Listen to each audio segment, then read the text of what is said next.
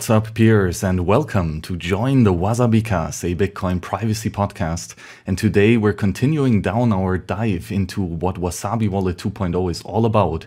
And I'm sitting down with David Molnar, CTO of CK Snacks Company and a long-time and prolific contributor to the Wasabi Wallet software project.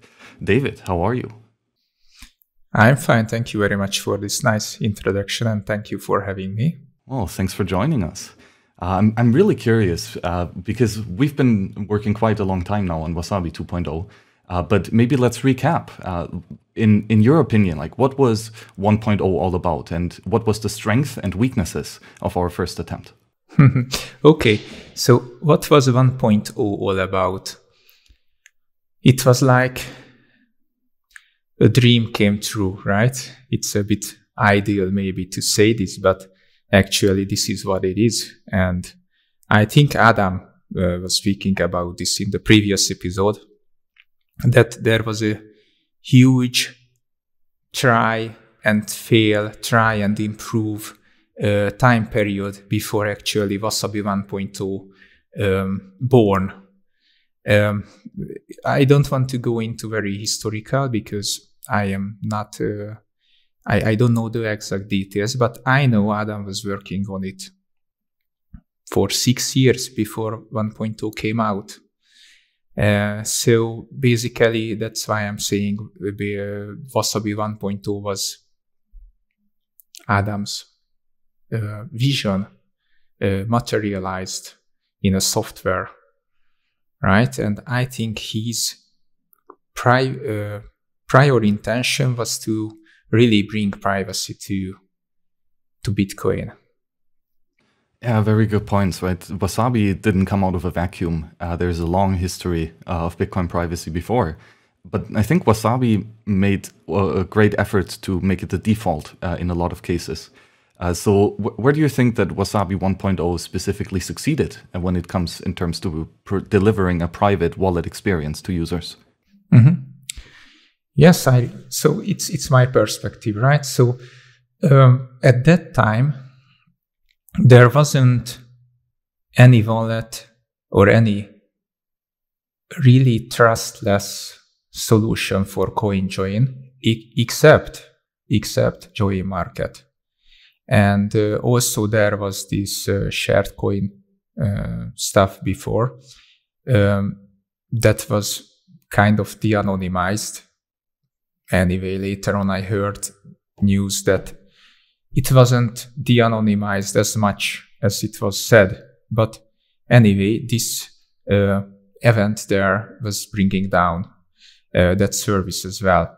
So it was Join Market and basically nothing else. And I think the timing was very good because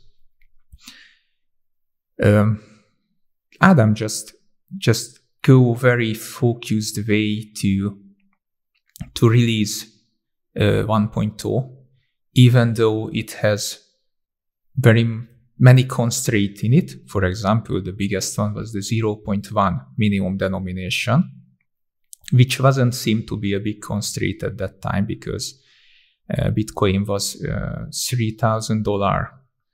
And that means 0.1 was only $300, right? And for example, he had to build that in because of the how Wasabi 1.0 high zero link was designed.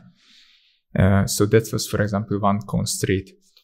But what was the big thing in Wasabi? And in my perspective, it was very easy to use. Adam was always, and we were always thinking about, and also I have to mention Dan Walmsley and Lucas Ontivero, right? That they are the triumvirate first. They brought the first release into life, and I just joined right on the day of the release.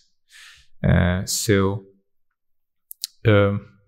what was the main thing? The main thing was that they were always talking about one-click features and simplify down that even someone who doesn't have professional experience with any of the CoinJoin and UTXOs and deep insights with these phenomenons, can just go download the wallet, receive some money, and make a CoinJoin. So that was one very, very strong intention there, to make it as easy to use as possible without overcomplicating the things. That was one thing. Of course, and I did not mention that before, privacy, right, and security was like standard requirements in the software. So that's why I didn't mention it, because join market was also something like privacy, bringing privacy and security. But I never tried it actually, but I heard it was something like a console, a command line stuff at that time. So Wasabi was the first UI interfaced, made it kind of very basic UI interface where you can just click and CoinJoin. I think that was the key success. The key success there, if we are talking about the software, and there are many other aspects of the success there, which is not exactly related to the software itself, but for example, articles and taking part in different kind of conferences, and the trust that Adam gained by the users, because he was very directly reachable by anyone, and he gave honest answers, even if we fail sometimes. Then we put out what happened, why it was happened, like a vulnerability report. So these honest and very transparent behavior of the company and the people in the company is also contributed a lot, I think, into that Wasabi became a trustworthy software and, let's say, company. Yeah, those are all really good points, right? And I find it interesting that Adam was looking for a way to solve Bitcoin privacy on the blockchain layer, and then he found CoinJoin and then implemented that. But in that research period, he found out that, well, it doesn't matter if you have perfect privacy on the blockchain layer if you're still using your ClearNet IP address and send your XPub to all other places. So you need to have a good network level privacy and synchronization privacy if you want to have any chance of having a good on-chain level privacy, right? And then with Wasabi 1.0, even though the original goal was to get a great CoinJoin implementation, arguably the CoinJoin implementation was still the that part that was far from optimal, right? But contrarily, the Tor integration and the block filter synchronization were great leaps forward in terms of network level and synchronization privacy. And so this just shows that we really have to build the foundations out strong before we can even think about stuff like blockchain level privacy. Yes, absolutely. And regarding that one, for example, if you think about it, that someone could say that use some kind of operating system that has a built Tor in it, right? And just download Wasabi there and use it. But actually, this would reduce the number of users hugely, right? And greatly. And that was the other thing, that we did not cutting corners there. It was that even if it is very hard, we try to do this very simple installation for the software which is working out of the box. Of course, we had many problems, and we still have operating system or some specific settings where the software cannot just make these automatic settings there. But on, I don't know, it's just a number, but 90 or 95% or maybe more, you just install Wasabi and it will just include Tor itself. You don't need to download or install a package additionally. No, it's just built in, it's there, and it's working. So this kind of non-compromising behavior was that there are some principiums there, right? We don't want to make compromises there, and that's why Wasabi is here. I think that's a very important thing to mention, and this leads to what you are saying, that even if we would implement CoinJoin and the protocol, it would make no sense, because on network layer there are many nodes, super nodes. Those are operated by the surveillance, and it just very simple. If your wallet goes there and just grab one node randomly, which can be a surveilled node, and just asking all the transaction from the same node, then it just doxing all the information about your wallet, and the wallet cluster is already there for any kind of investigation or whatever, surveillance. So yes, that's the point. No compromises. If Wasabi would do CoinJoin, then it must have a blockchain level privacy and a network level privacy. And if this cannot be satisfied, then we are out of the business and we can go to, I don't know, gardening or somewhere else. Yeah, and right, these are very hard constraints, hard limits that we set ourselves. And that makes it a whole lot more difficult, right? Not just to research and develop this type of software, but also the cost of using it, right? If you would just, use Tor makes everything slower. So if you just use ClearNet IP, you will load the wallet much faster. Same with block filters, right? Every user pays with time here to download a lot of data and then synchronize that data. So this is what do you think about the level of cost that is acceptable here? And I'm speaking, for example, if we have a very large wallet file, even right now in Wasabi, this can take hours to synchronize, maybe even days or weeks in the worst case. So how far can we go with being that stingent on our principles of privacy? Is this a question or a statement? It depends, but I think the point is that in Wasabi we are always trying to make a consensus here, but sometimes if we bump to a principle which is like privacy is a very hard principle here, then immediately there is a stop. That we are saying that, yes, this is the best what we can do now, but we are not sacrificing privacy. For example, the most easiest way to load the wallet is that there is a central server somewhere, and just it would deliver the balance for your wallet, and the transactions, those are included in 1 second. But and it's very convenient, and many users asking that why it is so slow. But even in that way, even on those feature requests, we still and try to describe how this is working, why this is it this way.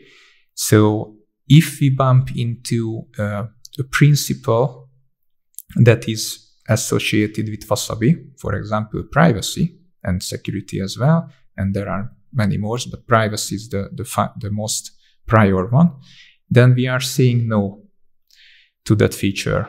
request, even for ourselves, because as you mentioned, this kind of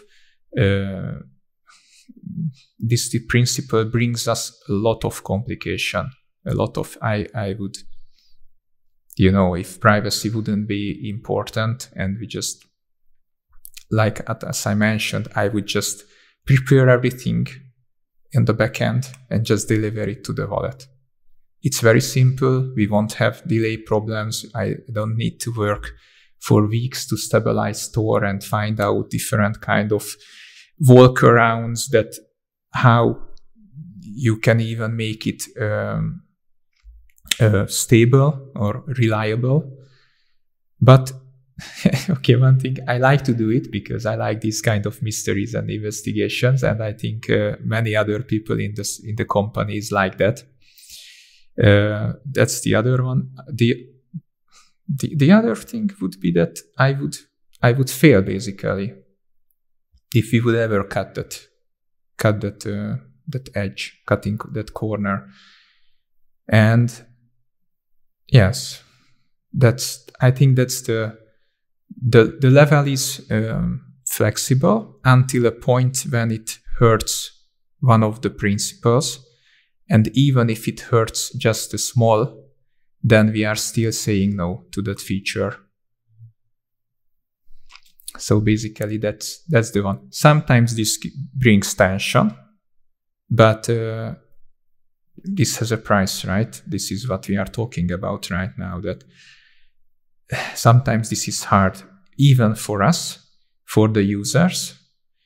But yes, that's the way it is. That's how we can preserve Wasabi essential, what's essential in Wasabi.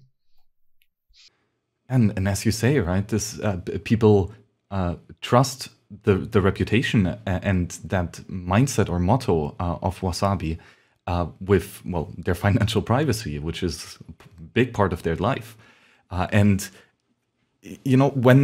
when it is known that we have these staunch principles where we don't back down off, then that gives a whole bunch more, reputation and trust that the user can rely upon that, right?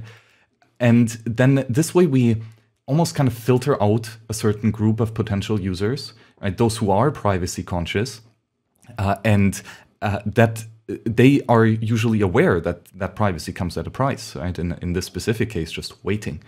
And I hope that they will be more tolerant towards that, right? So, and I like what you said, that at some point we just have to ship it. And be honest about this is far from perfect, but it's as good as we got right now. And hopefully it will help you already, right? But be aware, it comes at a cost, mainly of you waiting. And that doesn't mean, though, that we stop working, right, on improving the problem. And even though we have those very hard constraints, to still make some small marginal improvements wherever we can. Right? And we saw that, I think, during the life cycle of 1.0, right? The actual 1.0 release was, well, it worked, but barely in many extents. And, if you would have had large wallet files or something and trying to synchronize that with that old wallet, probably would have taken ages, right? But then I remember numerous times where we have, for example, increased the speed of synchronization by massive factors of 20x or even 75x. And that just shows that having these limits is hard, and it will take a long time to build something that is very usable and valuable within this limit, but it's definitely not impossible. And so this is a great mindset to actually build high quality software. Yes, and actually, if you grab this loading example, for example, and I'm sure that we could elaborate on that more. But the other aspect what I encountered here, and I already made it to myself as well, that we try to step back every time in a way to have a bigger vision of that what we are doing in the software. And if there is a bigger goal, that a huge improvement in privacy, in that case, we prioritize that one. So for example, when we are talking about loading time of the wallet, that is important for the users, but it's a secondary feature compared to any other kind of privacy improvement. And for example, we could sit on VV1 and further develop it to being more and more convenient to use, to having all the features those are requested. But in that case, we would just sit down there and just living there in that, let's say. So it's not bringing a new. I don't like the word innovation because it's very used by everyone, but really bringing some innovation to the software. So we said that no, yes, wallet loading time is a lot sometimes, but is that really important to improve that? Is that really worth to spend 1 month on that? Or we should research new CoinJoin technologies, like, for example, what we have in 2.0, and spend 1 year on that and going in a manner to look to the future instead of trying to make something that will be obsolete sooner or later. And this is also hard because, at least for me, because sometimes I have this conveniency that, yes, this is a masterpiece, right? VV1, and it's very stable, and we just add another feature, and you can do this for years. And rebuilding the software from, let's say, almost scratch is something that also sounds like a big adventure, a challenge, but also it will. We knew that it will take a lot of time and a lot of effort to make it work. But we decided to do it. So that's also kind of part of Wasabi, that we are not looking back. We are always looking to the future and try to implement features and ideas. Those are pointing to the future and not something that is convenient for us to do. Yeah, but that's also such a difficult line to walk, right? Because sure, you could say always spend your time on developing that massive improvement, this huge innovation, right? That's one extreme. The other extreme is to let's make just small marginal fixes to what we got, make what we have better, right? And if we do that often enough, it's going to lead to a big innovation too, right? So there's these two sides, but where or how did you choose when to switch from one to the other? It depends on the people of the company. I would say I feel that I am kind of a stabilizing person, so I'm always focus on that we have something and make it a bit more better. And but I also understand that the other concept and why it is important. But I think everyone has the role, their role of the company in this manner, and we try to become a consensus. And I saw that this is an important step to not continue VV1 in that way, and to find, because there are limits there, right? And that's the main point, that you are making something more perfect and better, but because it has a basement, it cannot become anything, right? Because it was standing on solid things that cannot be changed. For example, in Wasabi, there is the zero-link protocol, which is a very, very solid concept, but it has its limitations. And saying that, okay, zero-link has constraint, those are not bringing privacy for everyone, for example, so we have to change that. So it is no matter how much time you spend on zero-link, it will be never satisfies that goal. It's not a clear cut. You can make some mitigations and improvements, but at the end you will have something which is kind of not too bad, right? It's not good, but not too bad. And in that case, you have to decide. Start something new from scratch with risk, taking the risk, right? That's one thing. Taking the risk, taking the load, the workload. And we decided to do that, but not because to do something new. It was because we just encountered what is missing from VV1. Why? What do we want to? And this is what I mentioned earlier, that step back one, right? And look what happened in the last, 2 years with VV1, and what's the most important. For example, when we released VV1, after 3 months, there was a huge conversation about that Wasabi is hard to use. Because even though we tried to make it a one-click and a very easy-to-use software, it was hard for the user still, because the coin control, for example, because the buttons, the layout, how was it? It wasn't designed in a way, because there was no time for it, but it was hard to use.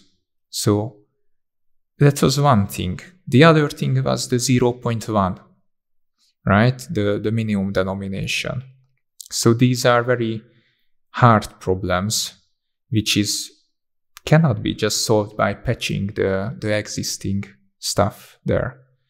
And this is also hard to say this at that point. When you have a software, it's very well respected, it's a success, let's say, and you have to say, it is not good enough. I have to do something else and replace major parts of the software. So it's kind of a self-reflection to us, which we are constantly trying to make. And that's the way I think we can improve.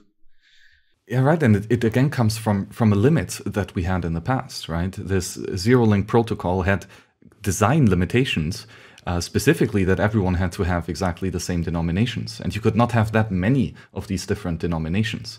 Right? So, however, regardless, at the time, zero-link was the only denial-of-service protection mechanism for collaborative Bitcoin transactions. Right? That was still private and anonymous for at least some of the protocol. Right, so this was as good as it got, and since our highest principle was to protect user privacy, we had to stay with that protocol, which had much more constrained limitations, and then that resulted in things like, well, now all of a sudden we have to have a coin list and manual coin control, because there are some coins that you receive that will be private, but there are other coins that are not private, and then now we have to differentiate between them, this then led to a clunky design and very difficult problems to solve for the user. Like, which coins should I now actually spend? Right? What are even coins? Most Bitcoin users don't even know that.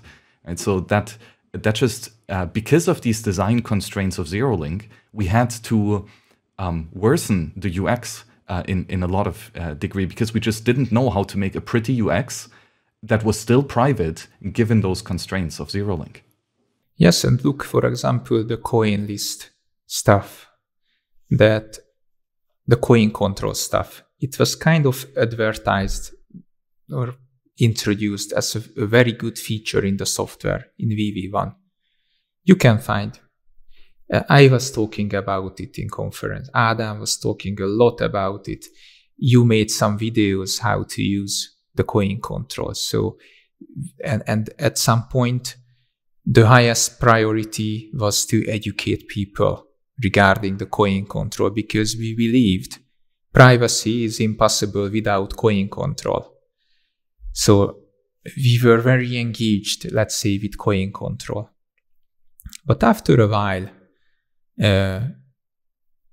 we saw that this software cannot just break through to different layers of Bitcoin users because of these kind of, I think it was, let's say, an illusion that we can, because it's not because the user don't understand it, it's because they have a different perspective of Bitcoin. They are not about coins and about technology and about UTXO, Tor, these kind of things. They just in different business, let's say, right?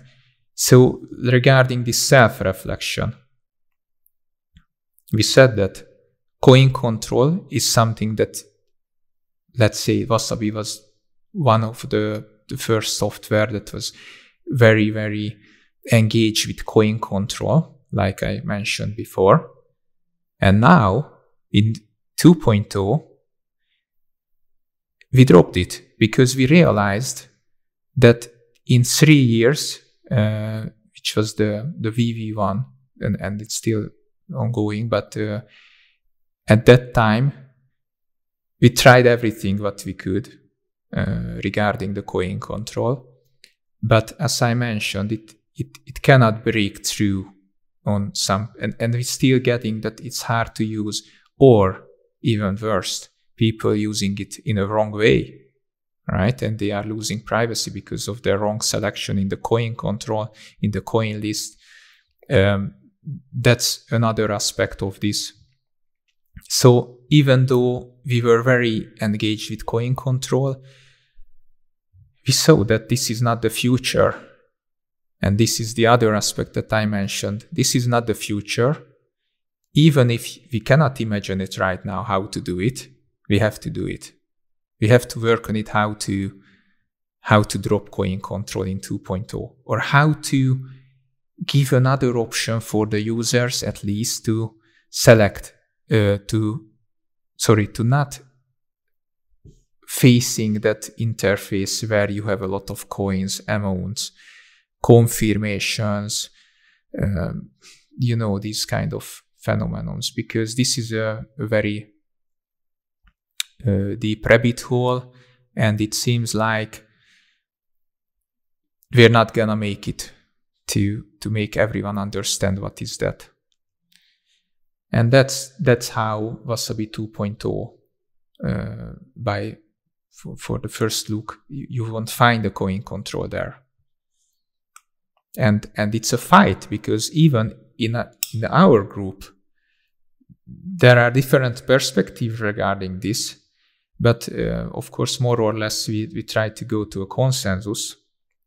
For example, there is a special key combination where you can still see your coins, but by default, you won't see the coin control itself because of these reasons. We don't want to have another software which is hard to use. Yes, and just to shed light of why we needed coin control in the first place, which is what you have to ask yourself, right? We added it and now everyone likes it, but why did we add it? What was the problem that we wanted to solve?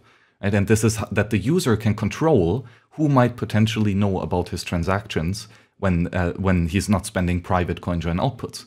Right, so that is the ultimate reason, right? To control who, to which previous transactions this current payment is going to be related to, and well, doing that with a coin list is good, but even in Wasabi that wasn't enough, right? That's why we had mandatory labels whenever you generated a receive address, so that you knew who actually sent you that money, so that then later, if you want to spend it without it having gone through a CoinJoin, then you know exactly who might potentially know that this is yours. And then you can make a much better educated decision about whether or not you're happy to reveal this information about yourself.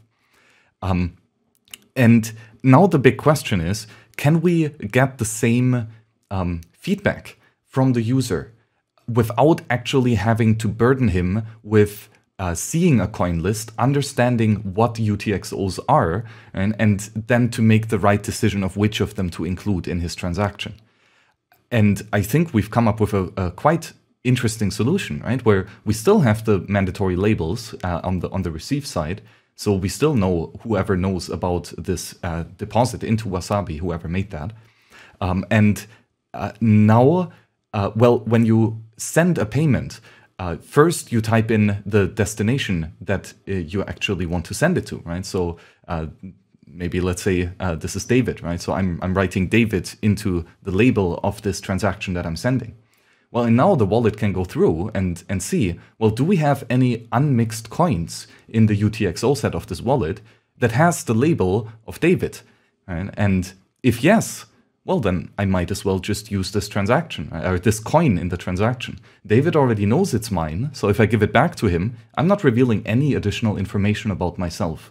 Right? And this is one of the nice tricks of how we can solve one of the problems that we're trying to solve with the coin list itself, but doing it so by asking the user a much more intuitive question, and that gives us the preferences.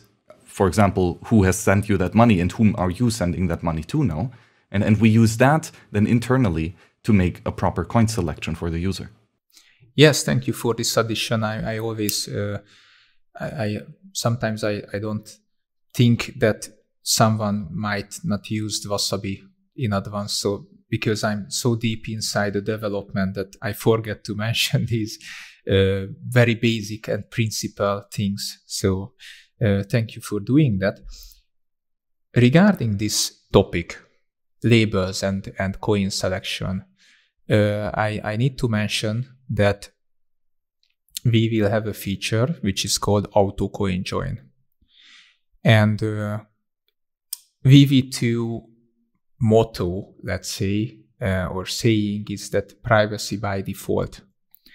And the thing regarding CoinJoin would be, regarding coin selection, would be that the user would have always enough private coins to make a transaction.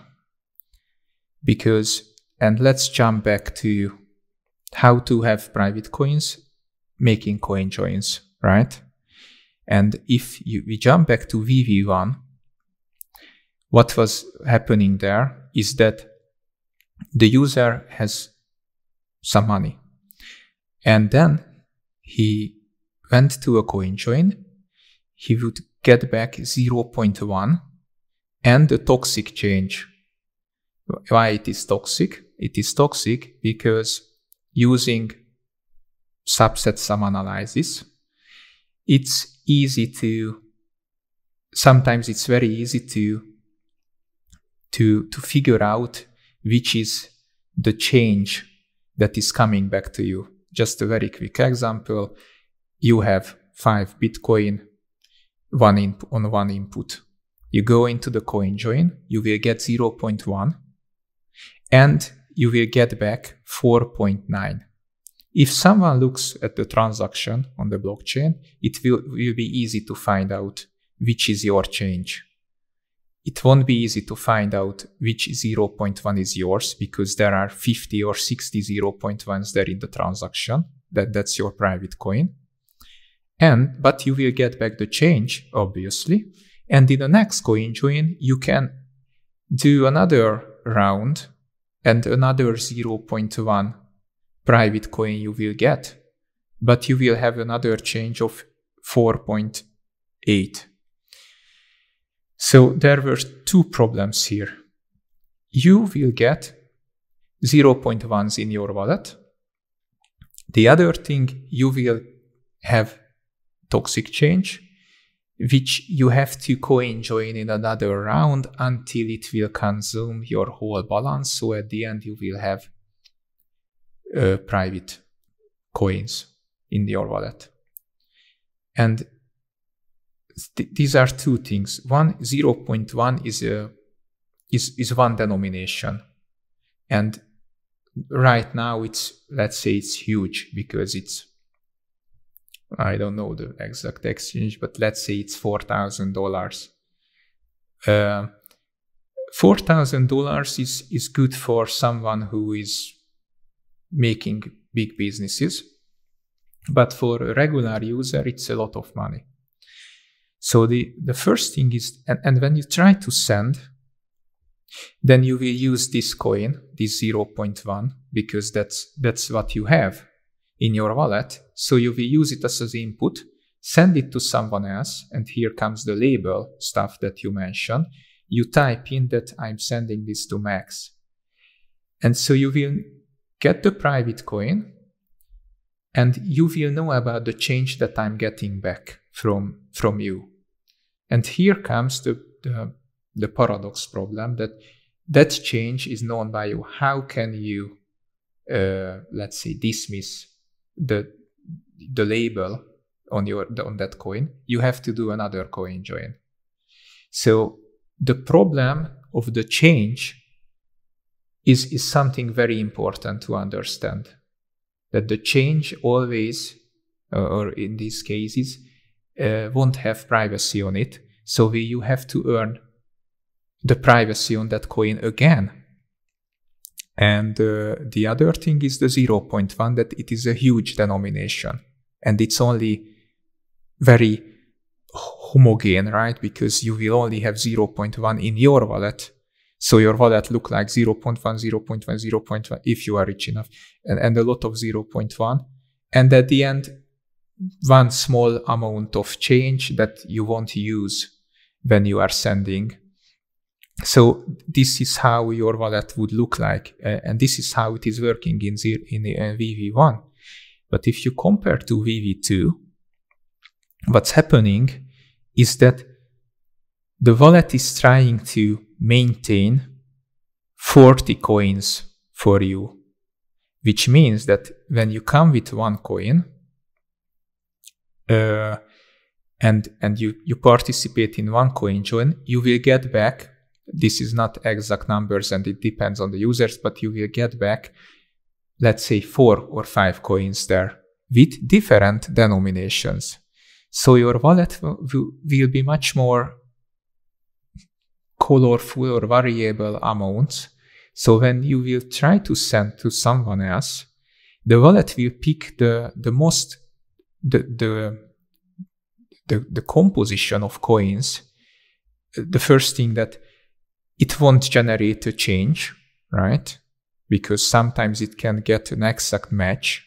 And for example, Lucas made a research that, and that's why the 40 coins was some kind of a goal, because if the wallet has 40 coins, which is very well distributed enough regarding the amount, it is almost for sure that the software will find a combination that is producing very small change or not producing a change at all, which is very good because you will get rid of the toxic change problem. And this is also true for the coin joins. The wallet will try to make a coin join in a way that you don't get back a change. And so you don't need to mix. And if you are lucky enough, and this is something that we have to improve, but if you are lucky enough, after the first coin join, you will get a decent number of anonymity, because you will get back 5 coins with 4 or 5 or 10 anonymity set on it, anonymity score on it, and that's something you can already use to send to someone. And it's if you are not I don't know, someone who is observed by, I don't know, 6 chain analysis company, and you have a wire on your phone or something, so you are someone who is everyday Bitcoin user, then having those anonymity set is already giving you a good privacy for personal users. Of course, you can keep doing this and get the anonymity score that you want, but when you are in a hurry or you want to get something quick, then this can be a solution for them, because having no privacy is much worse than having some privacy, right? It's trivial, but basically with 1.2 you was not able to do this, because if you take part in a CoinJoin and there were, 60 users, then you immediately get 60 anonymity score. But some users, and this was a support request, that why do I need to have, I'm good with 20, but you were not able to do 20 anonymity score before, because this is how zero-link works. It puts everyone on one denomination, which is 0.1. And if there are 60 people, then there will be 60 anonymity score there. So this is how VV2 trying to deal with the minimum denomination, the problem that there are only 0.1s in the wallet. So you have to consolidate sometimes, that using privacy, and there are many other privacy nuances there. In VV2 you will have a variable amount of amounts, variable coins with variable amounts, and the toxic change problem is mitigated as well. And that's how you even don't need to use the labeling system, because the labeling system was another kind of questioned many times. How is it working? Why is it there? That's another topic. I let you reagate to this one. We can jump into that as well after this. Yeah, no, you really lined out one of those major benefits of Wasabi 2.0, right? And that's to kind of separate that out a bit further, right? In 1.0, we had, well, one or later, maybe 8 different standard denominations, 0.1, 0.2, 0.4, 0.8, 1.6, and so on. And these standard denominations were defined for every round. Right, so in one round, the minimum denomination was 0.10000, and then the next round it was 0.099999, right? Because it kind of had to be reduced for the fees. With 2.0, we've flipped that on the head, right? We've created, I don't even know how many hundreds or thousands of different standard denominations, between 5,000 Satoshis and something like 1,200 Bitcoin or something. I think it is 64. 64 now. 64 different standard denominations are now possible. And I actually had a feeling it would have been even higher. But in any case, that now means that every output, or almost every output in a CoinJoin transaction, will be one of those standard denominations. And however, that does not mean that there are multiple outputs with that exact amount of Satoshis, right, of the standard denomination. Right? So even though every output value is going to be one of those standard denominations, there might be some denominations that only have one anonymity set size. And however, the really, really cool benefit about us now making a much more deliberate choice of what are these standard denominations is that they are very easy to add up to each other. So this is a concept known as low Hamming weights. And basically, it just means that, if you have a 0.1 and another 0.1, well, you can add a 0.2, right? So, and 0.2 is another standard denomination, just as 0.1 is. Right? And this means that you can very nicely kind of move up and down this denomination scale, and you can create outputs of the value whichever you choose, right? But because they are these low Hamming weights, regardless of what your input amount is, you can decompose your output or that value of Satoshis down into very few outputs. As David said, roughly between 3 and 5 or 7. Not even sure what the worst case is. But this just means that even though there might only be a very small number of equal outputs of that specific denomination, you still get a higher privacy as compared to the amount composition of 1.0, right? Because these were not low Hamming weights, so they didn't easily add up. Yes, and as you mentioned regarding the denominations, and this is what that we are trying to improve, that how this is working, that basically everyone in connection confirmation phase, anyway, after the coin join is started, let's imagine it in the following way. I don't know how our audience is familiar with video games, but imagine there is a lobby and everybody is coming into the lobby and saying that, hey, I have this coin and I want to coin join.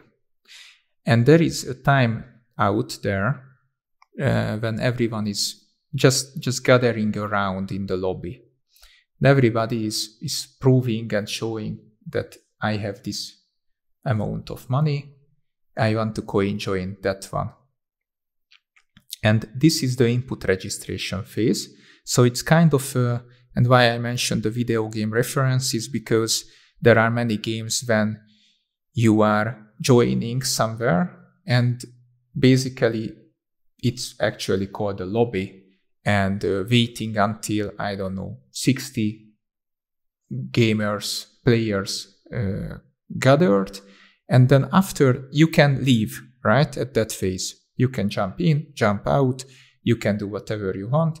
But if the conditions are met, then the game is saying that, okay, this will start in 5 seconds. Countdown. And after that point, you are in. So you cannot leave. You can leave, but you will be banned, right? So there is a penalty there. And basically the progress is starting the progress is starting, basically.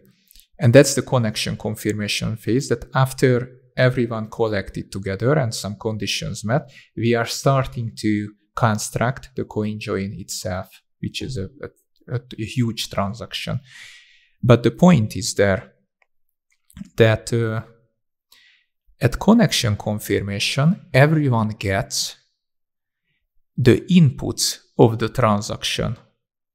Those are, we don't know which input belongs to who, but you will get a list of amounts.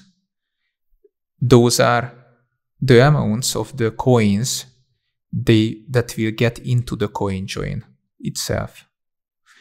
And from that information, every client will try to figure out which denomination will be the most frequent one. And of course, taking my balance into account, it will try to figure out which denomination worth to register to. And sometimes this estimation, this guess, is very good. So in that case, there will be, let's say, what is the good? What does it mean good? It means that you will get back 5 coins with slightly same, that every coin will have some anonymity score on it, and you will get back no change because there was an exact decomposition on your balance that you want to participate with. And that's an addition compared to VV1, another addition, that the clients try to make, let's say, a consensus, but there is no communication, just only this this guessing game regarding the denominations, and then they will try to register and see what happens. And sometimes it's very good. Sometimes it's not, but I think that's something that we can improve. But basically, that's one basis of how to select the denominations. So the denomination is not the standard denomination, the levels are predefined by the coordinator, but the actual denomination, those will be realized in the coin join itself, is actually made by this consensus among the clients. So that's the deal there. This is really interesting because it again shows that we have constraints here, right? We want to reveal as little information about the user as possible, right? But think of the other extreme, right? So we have a couple of users and each of them would trust each other, right? And they would just share exactly which coins belong together, right? So not just saying, this is one coin that I have, these are the 4 coins that I want to register, right? So you publicly attribute exactly what your total wallet balance is in this specific coin join, so the sum of your inputs. And now if every other user... In VV1, we are talking about VV1. No, this is just how we could have done it in Wasabi 2.0, right? We could have went the way that every user publicly announces exactly the sum of all of his inputs in that specific round. And if every other user knows that, well, then we can make that decomposition table a lot more accurate, right? Because we know exactly the wallet balance of a user, right? And then we can better deduce how he's going to decompose that, right? But of course, the big problem here is then every user must tell every other user what's the sum of my money that I have here. And well, the question is, can we get a good enough result without having to reveal that information about the user? Right? And this is what we ended up with in Wasabi 1.0. Sorry, Wasabi 2.0, where, for example, you have 3 different coins that you want to register. 1 Bitcoin, 2 Bitcoin, and 3 Bitcoin, for example. However, so you do not go into the lobby and just as one identity say, I have this 1 plus 2 plus 3 Bitcoin, and I want to coin join all of them. Instead, you create a separate identity and you communicate through a separate Tor stream and just present one of your 3 coins under this one identity. And then in parallel, you just create a new identity and walk into the same room wearing a different mask, proposing your second coin. And then a third identity appears proposing the third coin. Right? And the main benefit is, not even the other users or the coordinator knows that you're actually those 3 people providing these 3 different coins, right? That's actually one entity owning all 3 of them. But we did some simulations and actually figured out that even if we don't know which exact input pairs belong to any given user, we can just assume that everyone every one coin is owned by a different user, and that's how we build our decomposition kind of frequency table, assuming that everyone only has 1 coin, right? But the end result is pretty good already, right? It's not perfect. It would be a lot better if we would know exactly which inputs belong to which user. However, even if we don't have that information, the result is good enough. Right? So this is another line that we draw in the sand and say nobody should know which inputs you consolidate here. Right? That's a very important aspect of 2.0, that we figured out to do it properly without having to reveal that information about the user. Yes, that's a huge improvement there, and it's yes, that just to wrap what you wrap up what you said, that in VV1 you were able to register coins up to 7. But, and this is another aspect, and I'm jumping back, Wasabi principles just a bit, and we will get back to this input registration stuff, that we consider an advisory, even ourselves. So that means we are trying to construct the software in a way that even if we would be in evil on the coordinator side, the client would just not register or not sign, or just, so it would detect that if something is not right on the backend, then I won't take part in a coin join. I would just bail out, let's say. And this is something easy, but doing this in a way that you are even not revealing information regarding yourself is very, very complex to do. For example, one major feature of every Wasabi software, this is true for 1.2 and 2.2 as well, we even ourselves cannot de-anonymize the CoinJoin because there are some blinding operations on the outputs in behind the scenes. So that's something very hard to do, and this is true for 2.0 as well. So we cannot interconnect the inputs and the outputs, and this is a very, very important stuff, very, very important feature. And it's not because that we are we can be hacked, right? We saw many cases where big companies got hacked and all the user information thrown out to the internet, or there can be many things. So the safest thing is to not store any data of these kind of CoinJoins. Even more, it's not just about not to store. The thing here, the real feature here, is that we couldn't even know, even if we would like to know, those informations. And that's when we are saying trustless, we are generally speaking about that we handling ourselves as an advisory from the client side, which means that even we are handling the coordinator itself as an advisory. So we try to be a system. Those are not giving any information that can harm the user privacy. We know nothing more than the blockchain would know. That would be the ideal state, right? We just only know what everyone can see on the blockchain, and that's it. And in VV1, this was true for the anonymity, for the CoinJoin itself. But for example, so we are not able to de-anonymize the CoinJoins. This is, I think it's something well known. But for example, if you check the input registration, you register 1 to 7 input with the input registration request.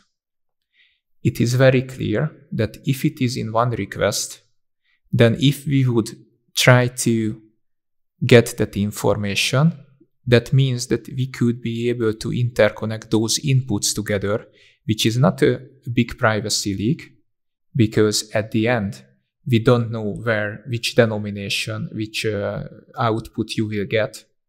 But still, it's a privacy information that the client, the VV1 Wasabi client, is giving to us because of the structure of the requests itself. The API is designed in that way. But in 2.0, you can do coin registration, as you mentioned. Every coin is a separate request, and basically the coordinator cannot interconnect those input. Even in the input registration, we are not able to interconnect those inputs. And the point is here that this has many consequences, right? The first consequence is that you can consolidate your coins without revealing information with us, right? I just take one coin, this 0.1, this 0.3, this 0.4. In VV1, you would send this information, send these coins in one request, so the coordinator would be able to know that these coins belong together. But in VV2, these inputs can be sent separately. So this was a slight privacy leak, as I mentioned, but even this privacy leak is not there anymore. And this is very hard to do because of, for example, the DOS attack. DOS attack prevention is much harder in this way because anyone can come with a small coin, then later doesn't sign the coin join and it will just fail, meaning that it will fail for everyone. And with 0.1, it is not so feasible to do this on the long term because that's a lot of money. But now that you can register small amounts, you just bail out at the end and the coordinator can just ban that little small coin. But if you have a lot of money, or not so much, but you have a lot of coins, you can keep doing this for, I don't know, for a day. And pushing down the service for a day is not a DOS protected service, right? So it's, but anyway, that's stability and security important aspect. But the thing is the privacy aspect again, that you can consolidate without any privacy problem inside a coin join. So that's something, a improvement there. And here again, right, the extra focus on keeping users' privacy leads to way bigger problems that are much more difficult to solve, as the denial of service factor that you bring up, right? So how can we deal with it? Where previously the attack cost at least 0.1 Bitcoin, now it costs 5,000 sats, substantially less. Right? So were there any kind of mitigations done on the back end to hopefully counteract that new imbalance? Okay, so that's one thing is, for example, that in VV1, we let unconfirmed coins to register into the round.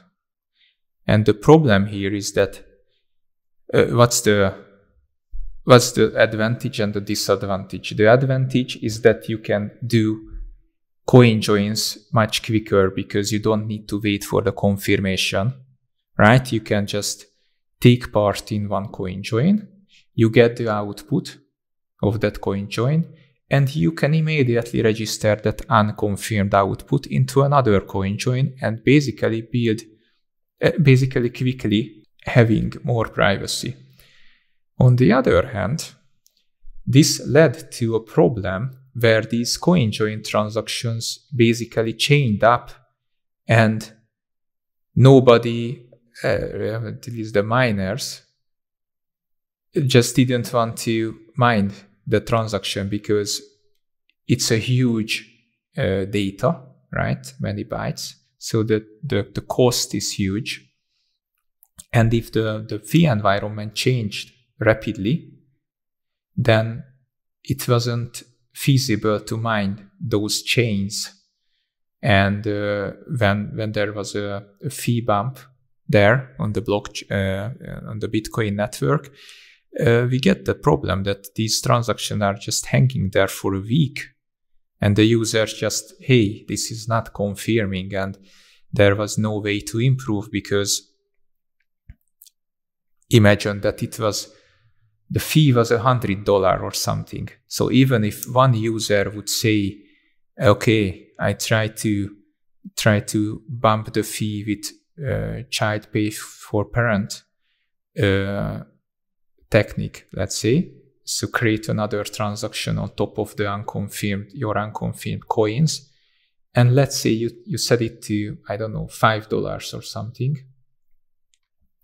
That's not much, right? It's not really makes sense to do it because the transaction is huge and the fee is huge, and basically one user cannot make a significant impact on that one.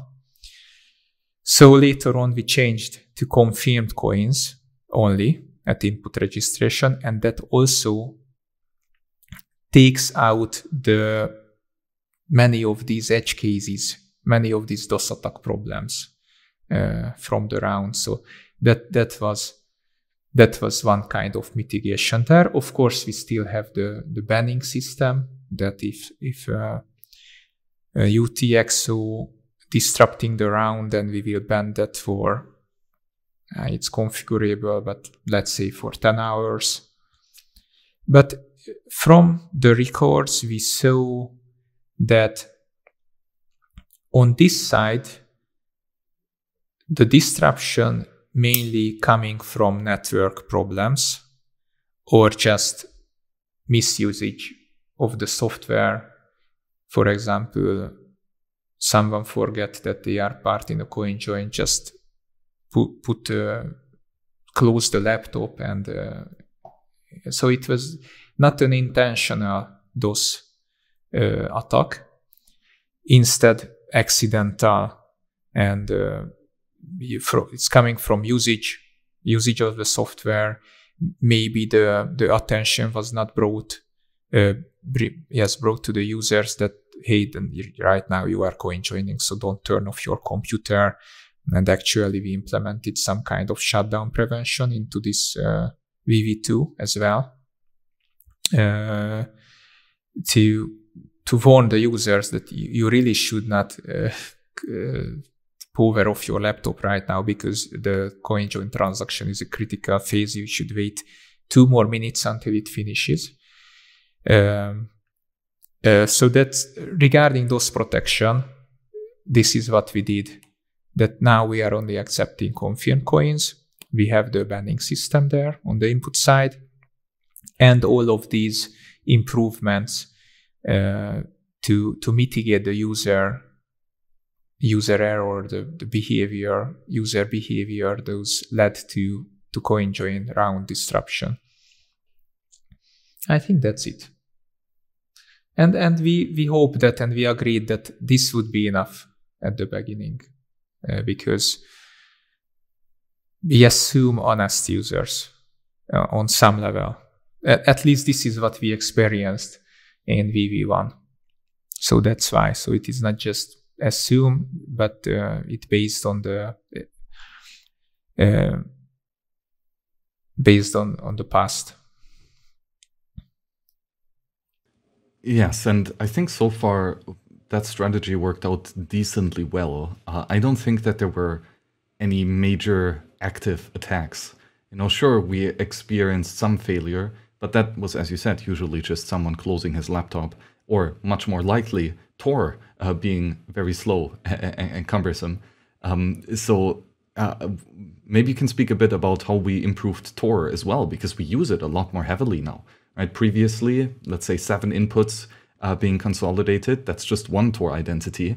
But now you have 7 unique Tor identities running in parallel, right? So presumably that's a lot heavier use, and hopefully not a lot more failure on the signing side. Okay, so just a couple of sentences regarding DOS attack, because before we move forward to the next topic, that we got DOS attacks, but on different level. So the attacker don't need to go down to protocol level of the CoinJoin. They just start to overwhelm, for example, one API request.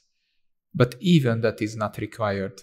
If you have a public IP address, and at that time it was a luck that it wasn't discovered by attackers, but after a while it was, and they just send, I don't know, SYN request on TCP level, but I don't know, 2 million in 1 second or something, and that's more than enough to disrupt the service. So those attacks should be mitigated on different level, because it seems like it doesn't need to go into this deep, right? So we should not try to mitigate problems and those attacks. Those are not exist on that layer. So it's something like, it's like the wrench attack, right? That you can buy very sophisticated hardware wallets, but at the end, if they attack you and your life is threatened, it doesn't matter what technology you are using. right? Okay, there can be some solutions, of course. Just for the matter of the example is that those attacks coming from network layer, not on CoinJoin protocol level. Yes, and it's also about layers of defense, right? And we can have our gates open, so to say, during peacetime. But as soon as someone mounts an attack, we can wrap up the protections, right? And close some gates and increase some timeouts and put coins on ban lists or blacklists. You know, these things are all possible. However, if we would have them there all the time, it might be a bit cumbersome to the user. Depends, of course, on what it is, right? But let's assume if you just shut down your laptop or the Tor connection breaks in the background and you fail to sign a round, and all of a sudden that coin is banned for a year or something crazy like that. Well, you know, if you're an honest user and you get then falsely blacklisted, that kind of sucks, right? So having these very strong defenses is great to have them optional if you're under attack. Right? But if everything is all right, maybe you can scale down the active defenses just to have a better user experience for everyone else. Yes, absolutely. Adaptivity is better than to have it every time, as you mentioned. Yes. Exactly. So hopefully, if all the attackers are listening, don't. It might be easy to attack at first, but we'll ramp up our defenses and then it will just be boring for you again. So don't even try. Hopefully that will be cautious enough. So one of the, I guess, most prominent changes in Wasabi 2.0 is, of course, the user interface. Right? Wasabi 1.0 was pretty in its ugliness, but 2.0 is really an entirely different beast. What are your thoughts about it? What do you like most? Ooh, there are many things, and you know, the thing that I like is changing through time, because the more I use the new software, the different part that I discover and getting motivated with. But I think the first thing was that for me, it was that it's beautiful. I don't know how to say. There are nuances like blurs and rounded corners, gradients in the software. So it's really, I think the engine is also changed behind. So now it can have more sophisticated animations in it. It's not just that you are getting an interface. You will get an interface that is interacting with your sense of beauty, right? It's, for example, when you start the software and there is the out-of-the-box experience, which is some basic information regarding the wallet for the first time. In the background, you can see that, I don't know, I think it's a coin that is swimming through the window, and this kind of more small nuances is something that you get used to, but then when you switch back to VV1 for some reason, you will see that okay, it's like a bad dream, right? Coming back. It's not. It's not that it was wrong or something. It was.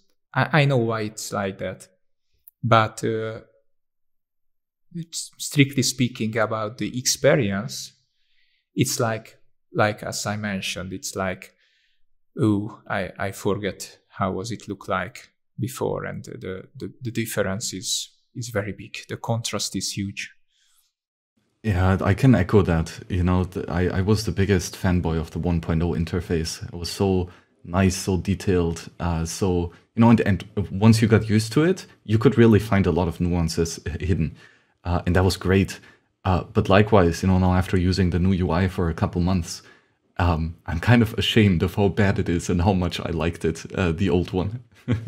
Yes, it is like your old washing machine, right? It does the job, but you have to put some pillows around it because it's very loud, and sometimes it's leaking the water. So, but you get used to it, right? So everybody knows how to use the old washing machine, and you know what you will get from it. So it's very reliable.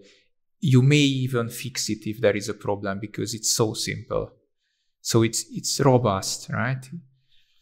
But if you buy a new one and you just press a button and everything is working, and getting back to the old washing machine after that, it's yeah. So that's the first thing.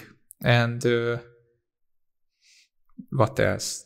The wizards there that in VV1.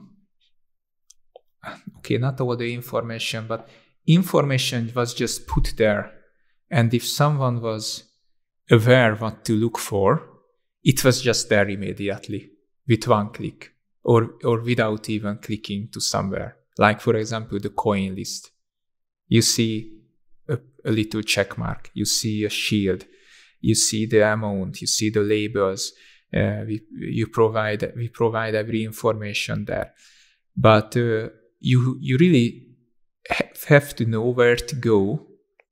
And I think this is what you mentioned, that if you get used to the software, then you can get everything in one click, and it's there. And that's some kind of advantage. But on the other hand, if someone is not aware, and with 2.0 we are aiming, as I mentioned, another layer of Bitcoin users. We could call them everyday Bitcoin users or not power users. They need a guidance, at least at the first time, how to do things there. So this leads to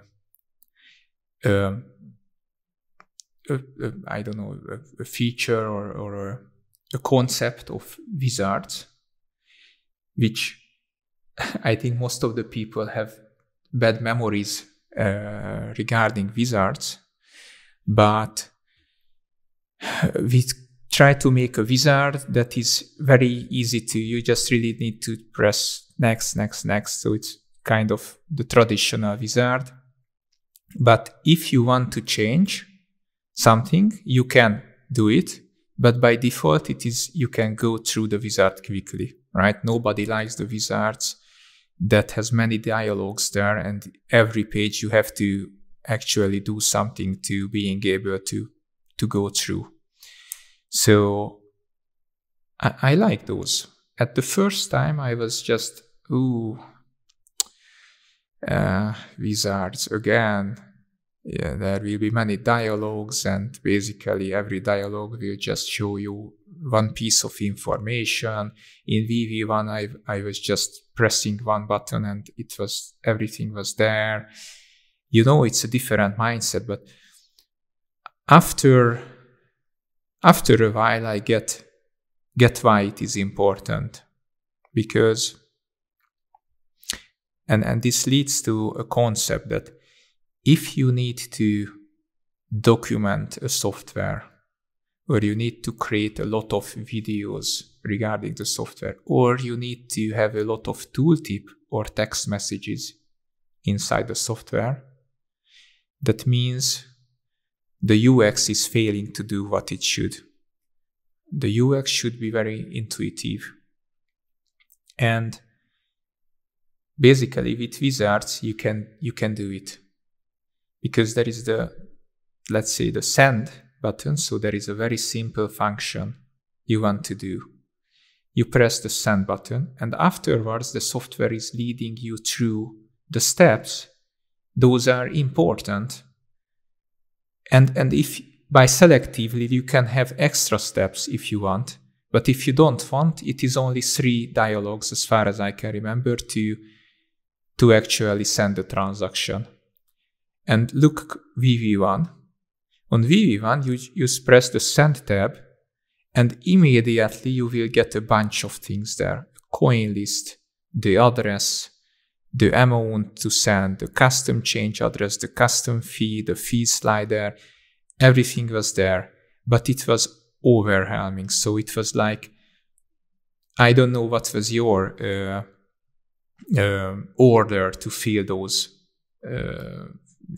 fields there, but everybody was using it in a different way, and because it's not a problem. The problem is that they used it in a different way, and they wanted to have it in a different way because of their use case was different than the other users. So if someone asks for a feature, that is because they are using the software not how it was designed, but because the software is letting to use not by design, because everything is there and there is no order of, for example, of filling the fields there.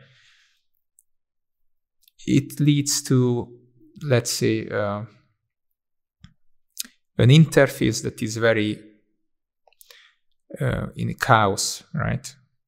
But in VV2, these wizards are really mitigating and try to grab the hand of the user and leading through these stressful moments. For example, when you have to enter the amount, and if you enter a wrong amount, then that's a problem. So we don't need to, we don't want to, you don't want to put at that page different kind of disturbing things, because it will just takes away the focus on very important stuff like the amount and the address where you want to send. So I hope these wizards will be giving more better experience, not to stress the user by displaying unnecessary information in front. So that's the other thing what I like at this software, in this VV2 software, the wizards.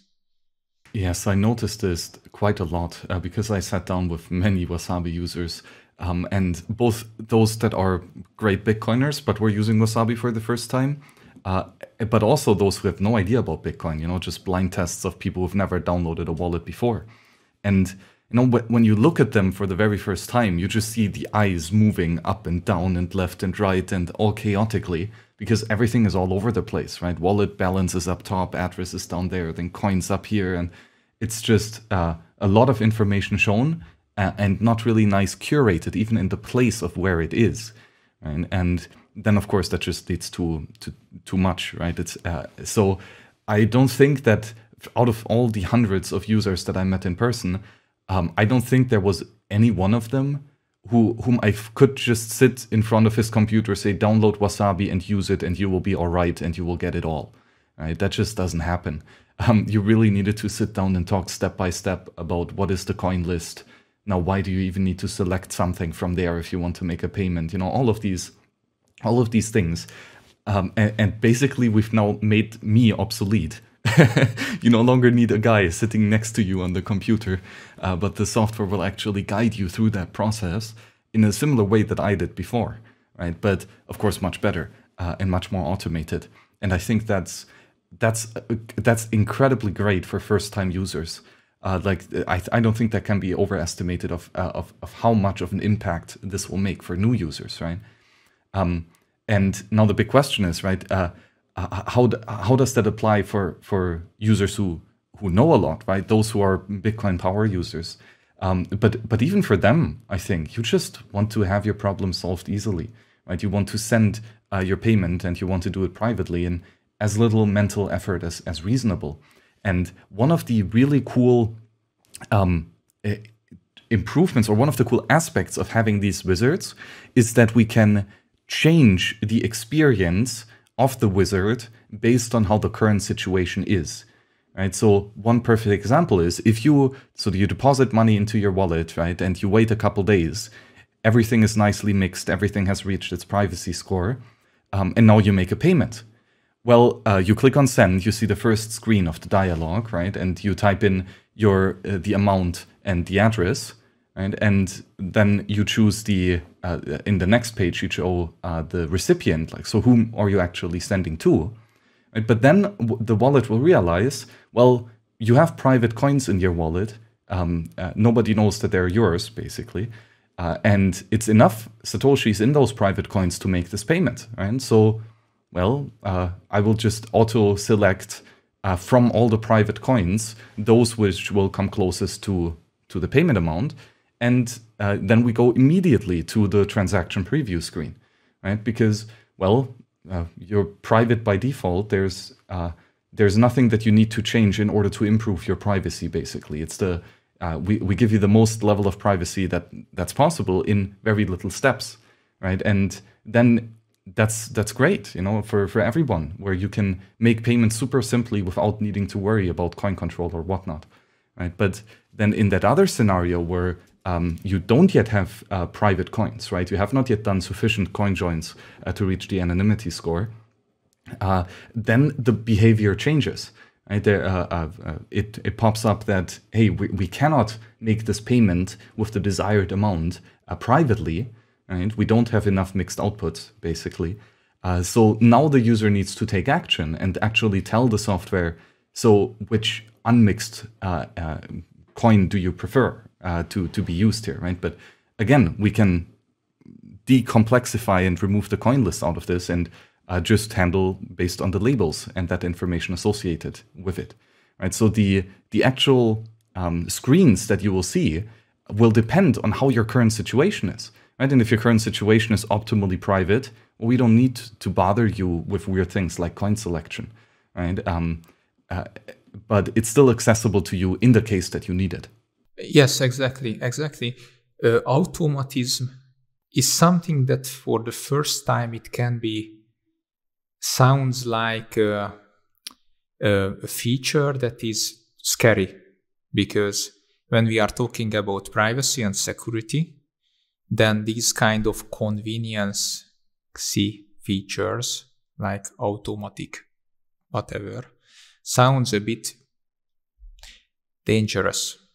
At least I experienced this from some users, not everyone, but there were some concerns about this. And that's the point, that the wallet tries to make automatic decisions, but only safe decisions will be made. And if the wallet is not sure what to do, then there will be another dialogue where basically you will get into control in that case. And for example, one feature is an automatism inside the software, but I think it's very useful. Just to mention an example. For example, in VV1, you had to select the right coins from the list. And personally, what I did is to order the coins in the order of amount, try to find the closest coin to the target amount, which is a bit higher, and just send it. So I will get back the toxic change in that case, which I have to mix again. And also, and that's enough. That's enough problem, right? But in for example, VV2, there is an option, a feature, the Changeless coin selector, which basically combines all the coins. And I was really struggling because I had a lot of coins because I made a lot of tests on my wallet. I was trying to play with how can I put together two amounts that it is very close to the target. And this was a purely manual heuristic from my side, that I was trying to combine and see the sum of the coins at the bottom of the coin list and try to find the closest one. And more or less, okay, I found this, I send it, I still get some change back. But why not make this? Why not suggest the user an automatic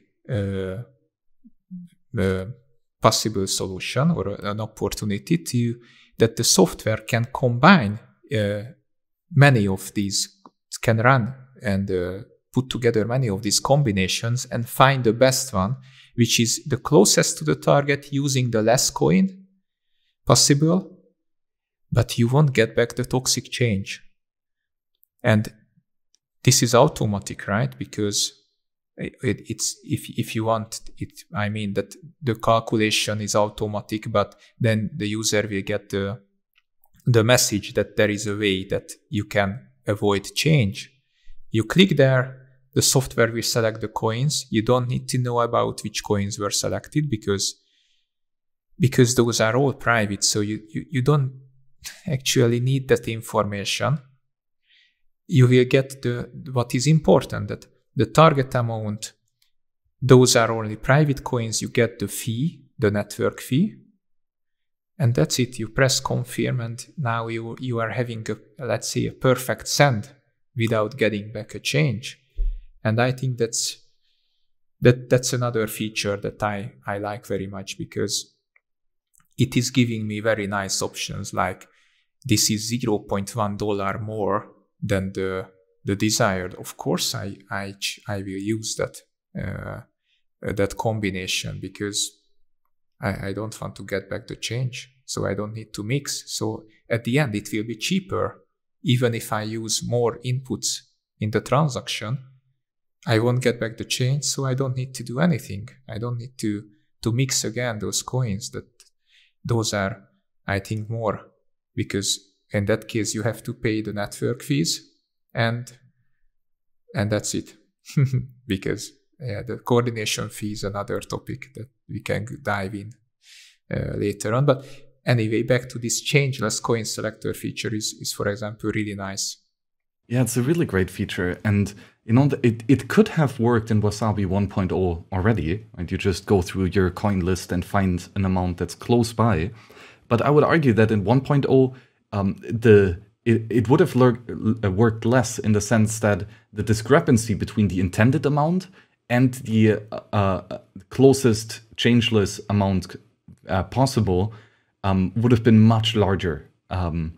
However, right, with 2.0, we create these low Hamming weight standard denominations. And what low Hamming weight means, again, is that you can combine a small number of these standard denominations to reach basically any number that you would want to come up with, right? So because we have all of a sudden in a Wasabi 2.0 wallet a bunch of these coins that have these standard denominations, well, we've reduced the number of coins that you have to consolidate so that you get exactly the amount that you're looking for substantially, right? So now you can actually have, again, less coins, and you will still be able to create changeless payments for a much larger range of denominations, and without deviating too much from the intended amount versus to what you actually end up sending.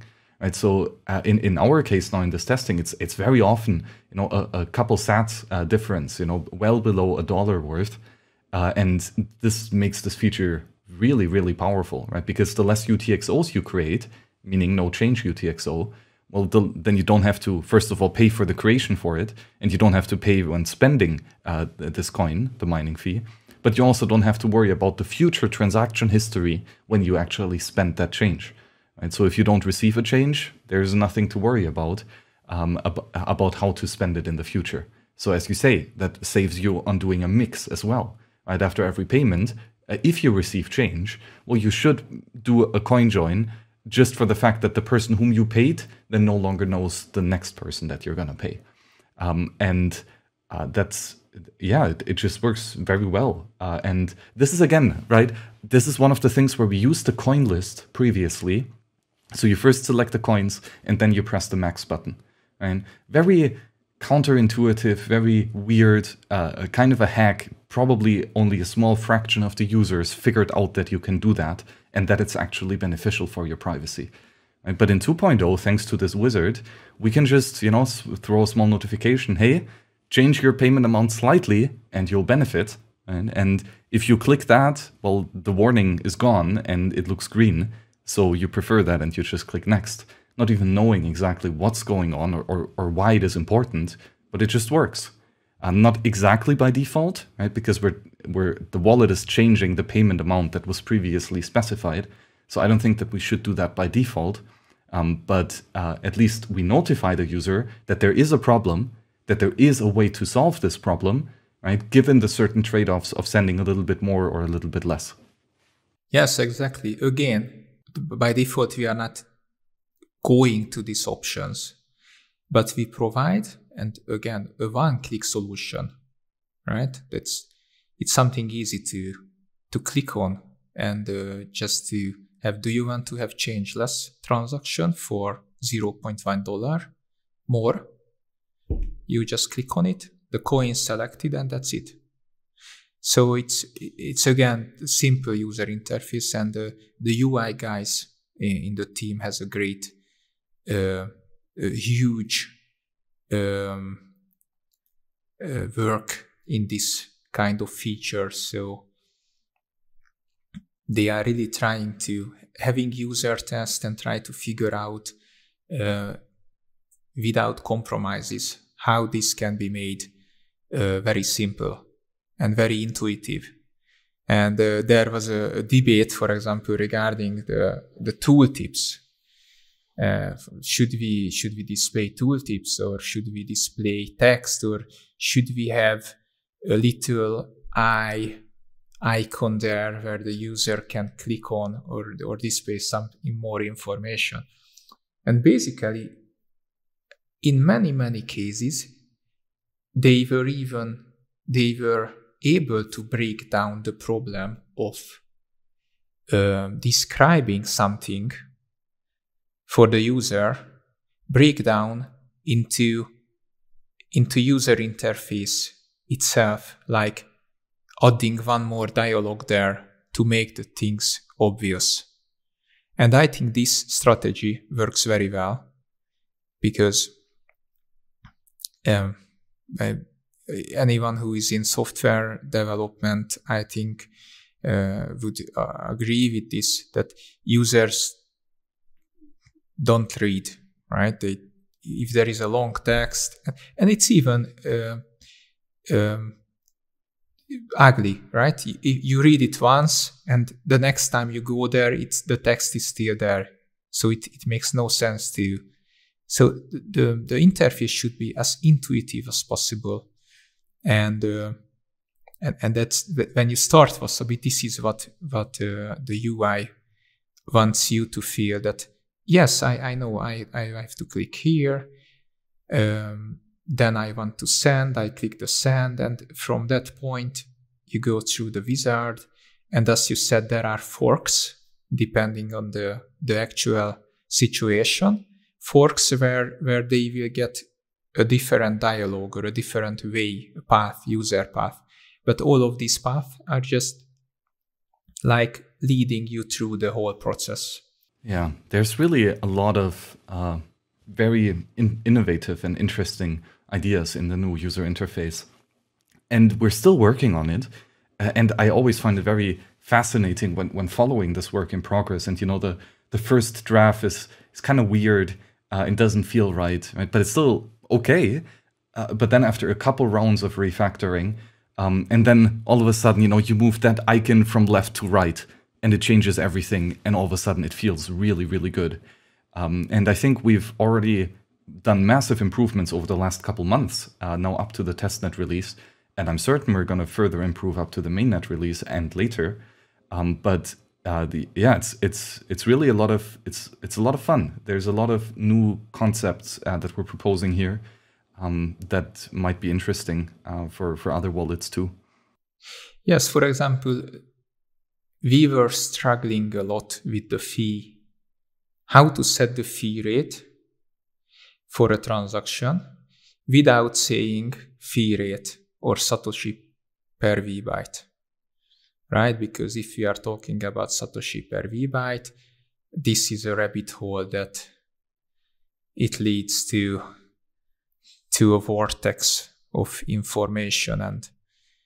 But still, we know a lot of information regarding the fee rate and the current fee environment. So how to how to communicate the fee rate without speaking about the fee rate, you know, and every time we get back that, yes, we should display the Satoshi per V byte, but we know that road. We already did it in VV1 and it was not so good. The other solution would be to have this fast or cheap, right? It's a scroll bar or medium priority, low priority, medium, high. That's just that it will have predefined values there, and okay, make the confirmation in 1 hour or in a day or in 3 days, right? So it's not so advanced.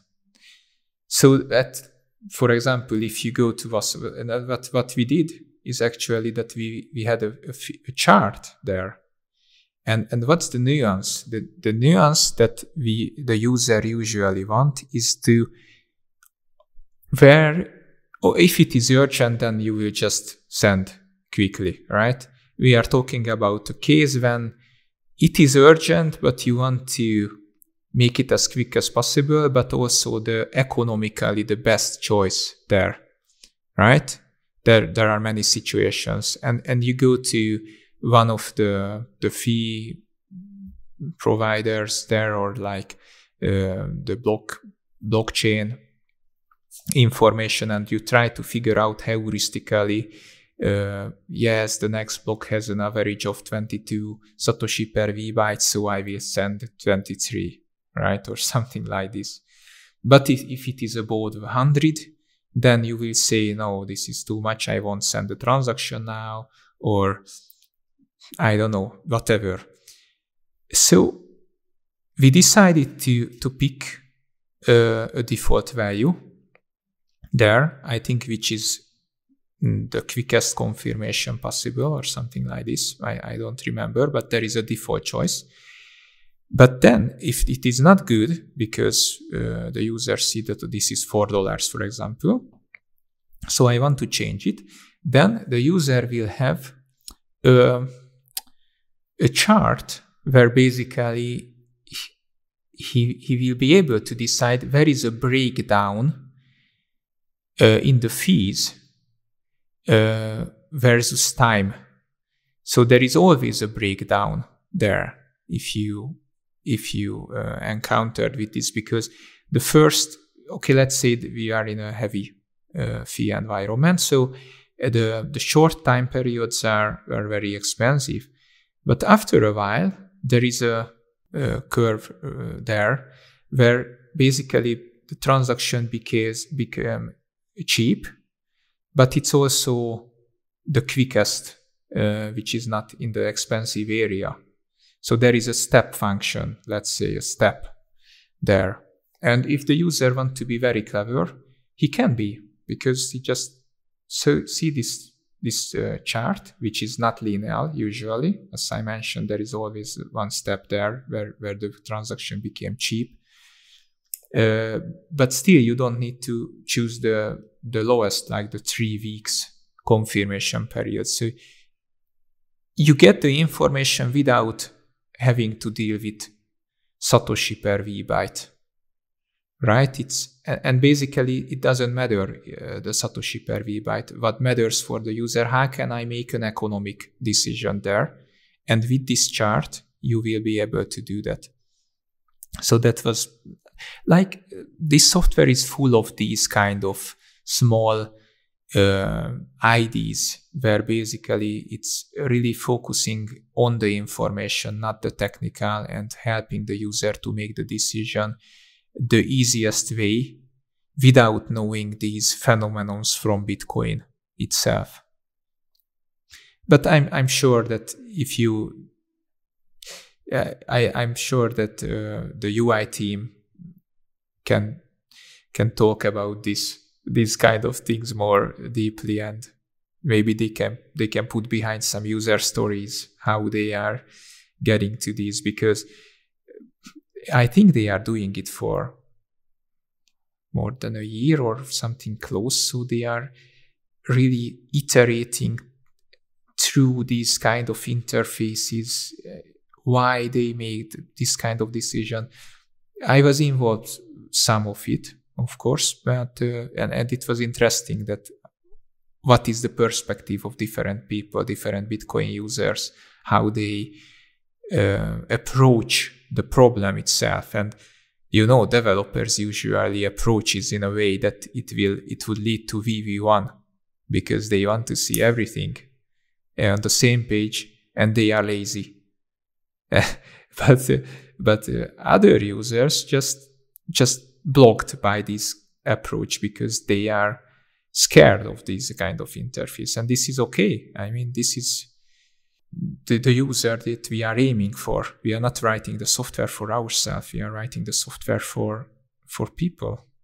There are two things here, right? Because for one, the actual information needed to make a decision itself, right? And that is the satoshis per vbyte and what a mempool is and these things. And if the user has all of this information and he understands what they mean, then he can map his own preferences of how fast do you want to get confirmed to an actionable result of set 5 sats per vbyte for this specific transaction, right? But and this is how Wasabi 1.0 worked to some extent, right? The user was confronted with the different fee rates itself. However, we can do that differently by asking the user not about the specifics of how many sats per vbyte do you want to send, right? Or not even displaying these units to him, but rather we just show him the information of how much, relatively speaking, does a confirmation within the next block cost, or within the next day or week or month, right? And you see then the relative cost, and as you say, there's going to be this inflection point where if you get a little bit faster than a day, you're going to pay a lot more in fees. And that is ultimately what the user cares about, right? And now he can give us that preference of, I want to get confirmed in a day, because that's where it doesn't cost that much, right? So sooner would cost a lot more.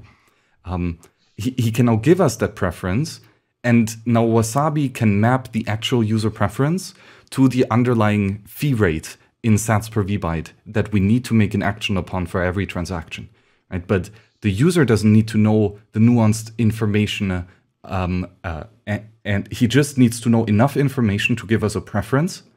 And then with that preference, Wasabi can try to realize that in a good way. And as you say, these types of tricks are, I think, all over in the new wallet UX, and that's great.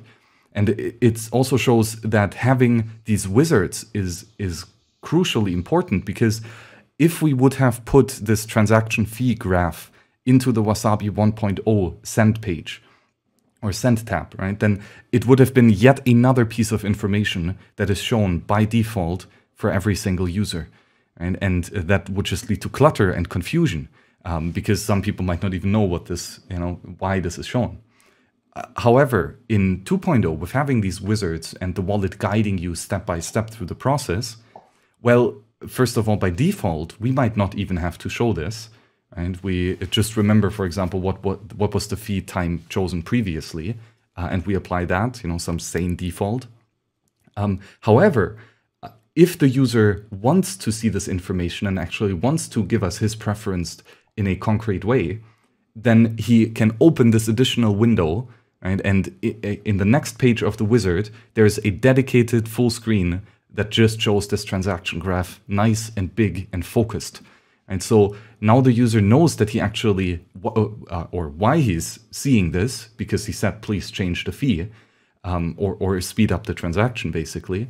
So he has context of what this graph actually is, and therefore it's a lot more useful for him, right? And it can be nice and big.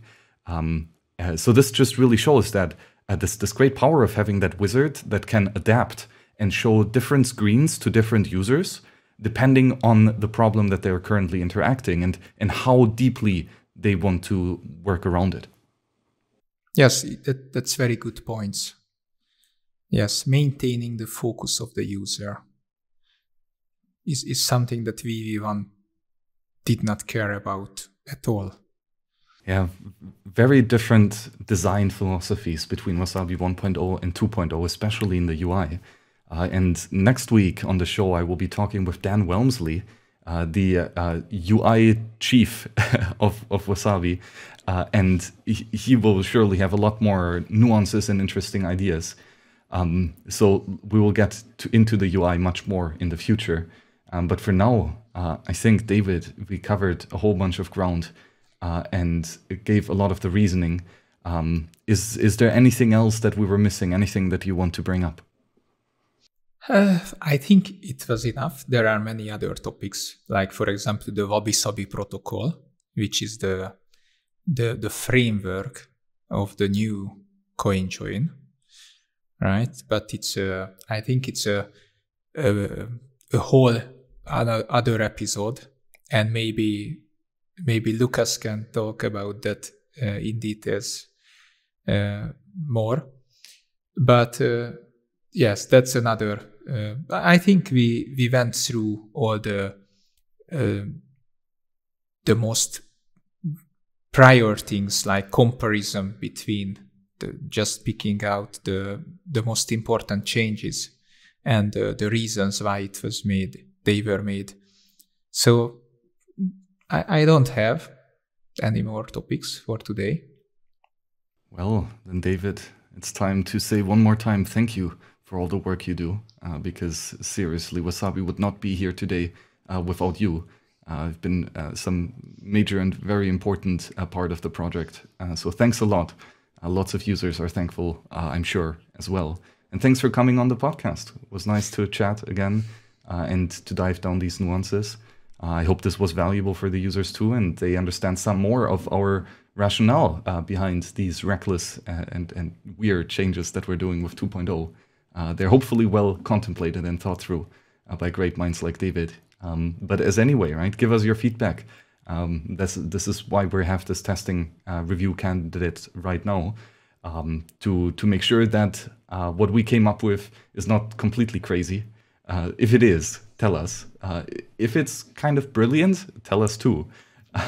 But please be active, because now is the time to still, make changes before we actually ship it for good on mainnet for the crazy people. So, David, thanks again for joining us. Thank you for having me, and thank you for your attention. And every contribution is very warmly welcomed there. So keep it up. Thank you. And for everyone else, see you on the next one.